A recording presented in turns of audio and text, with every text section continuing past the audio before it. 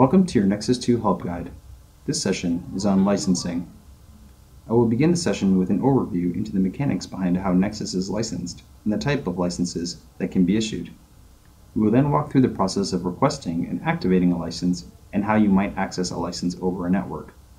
We will finish with a discussion into how you might check out a commuter license and how you can move licenses across different PCs or networks. If you want to jump to any of these topics, please use the timestamps found in the description of this video. All current Vicon software, including Nexus 2, is licensed using a license file. License files are managed using the Vicon Automated Unified Licensing Tool, or Vault. Vault can be accessed through Nexus through the Help menu or through the Start menu in Windows. Machines installing Nexus 2 for the first time are automatically granted a 30-day trial license.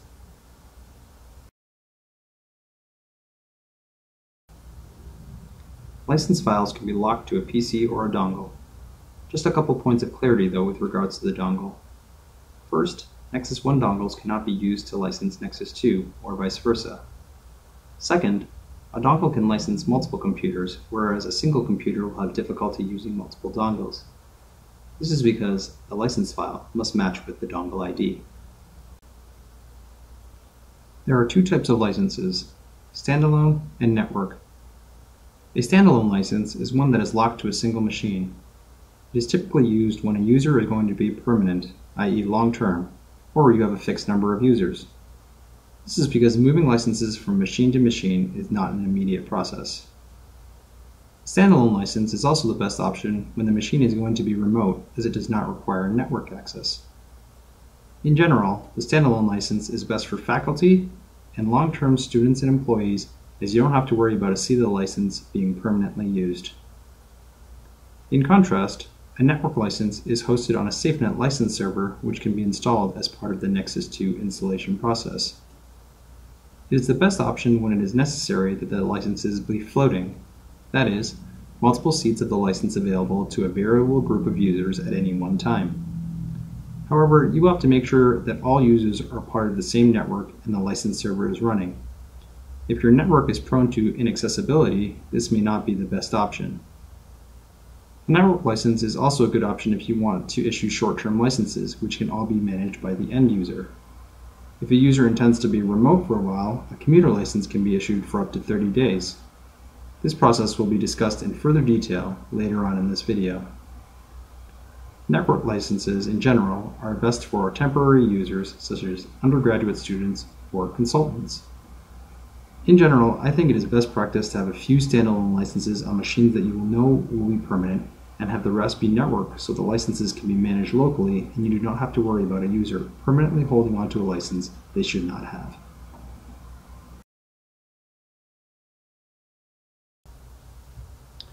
To request a license, you are going to need to go into Vault. I'm actually going to access Vault twice, so I'm going to do this first through the Start menu in Windows. So select Start, All Programs, Vicon, then Licensing, and Vicon Product Licensing. In my Vault, you'll actually see multiple softwares. Most likely yours will be blank, but you're going to come into Request License. You're going to go ahead and select the product version, fill in your contact details, select the type of license that you would like according to that last slide. If you select a network license, you'll see that you can specify the number of seats. You do not need to worry about the entitlement code. And then if you have Outlook configured on your machine, you can go ahead and just email that request directly and it'll go to support@vicon.com. If not, click Save Request to a File, navigate to a folder where you want to save this file, a license file. So I'll select the desktop, select the folder, and then go ahead and click OK, and you can see that it's written in XML to my desktop. Again, it is asking for you to send this to support@vicon.com. So I'll go ahead and close that. Once you get the license file back, there will be instructions inside the email, which will look like this. All the instructions for how you're going to license your machine are included in this email, but I will go over this now. So first go ahead and save that file to a location that you can find. Then you're going to access Vault again, so I'm going to do this time through Nexus, so Help, Vicon Product Licensing. And this time, instead of selecting request license, I'm going to select activate license. I'm going to navigate to where that license was saved. So that's going to be in my licenses folder. And then select the correct license file. So that's going to be Vicon Nexus.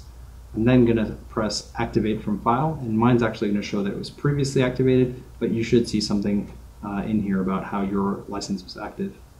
I'm going to go ahead and close this window, and then on that software version, I'm going to go ahead and right click and select use this license for Nexus.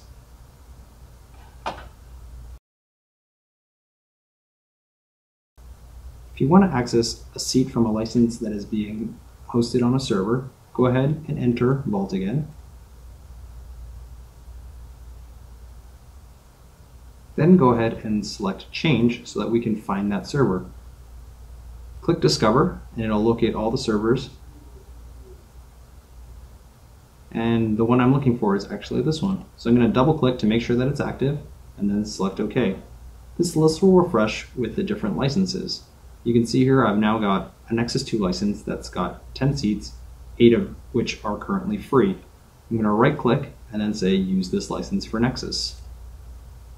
Now I'm using a license off of that network server instead of off of my local machine. A commuter license is a license that is generated from temporarily removing a seat from the network license. This allows users to have access to the software even when working off the network and can be made valid for up to 30 days. There are two ways of generating a commuter license for a user. The first is with the user's machine connected to the network. The second is when the machine is remote and not on the network. To check out a license with the user's machine on the network, open Vault and point the license server to the correct host. So I'm going to go ahead and click change and then discover again and then select the correct server, in this case this one. I will see the licenses populate again, and then what I can do is right click on an asset and then select check out. I will then go ahead and make sure that everything is correct in the settings, that the desired commuter days is correct, and then go ahead and click check out.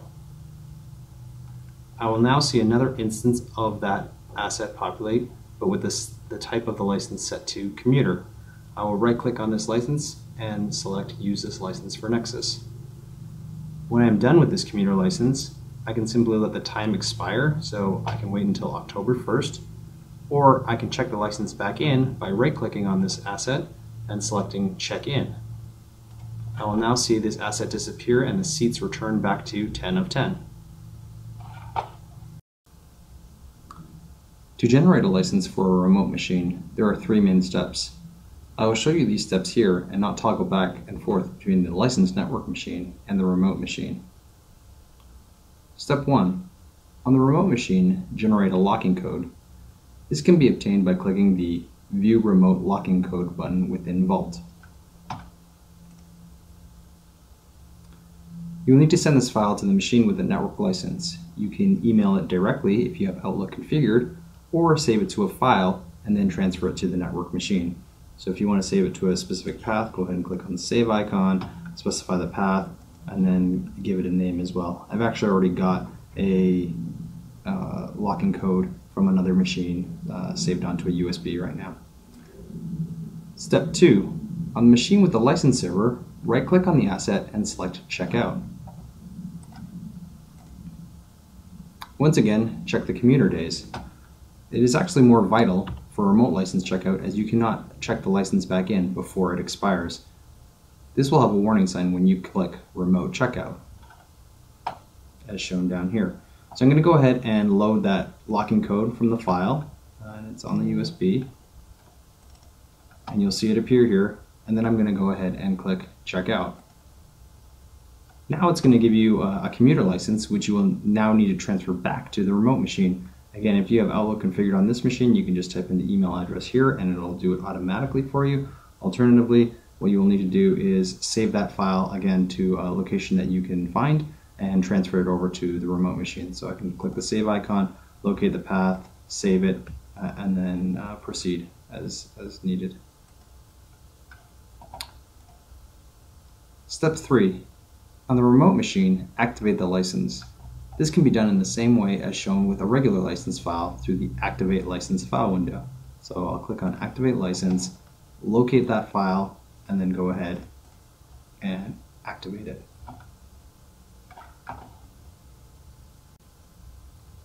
There are many reasons why you may want to move a license.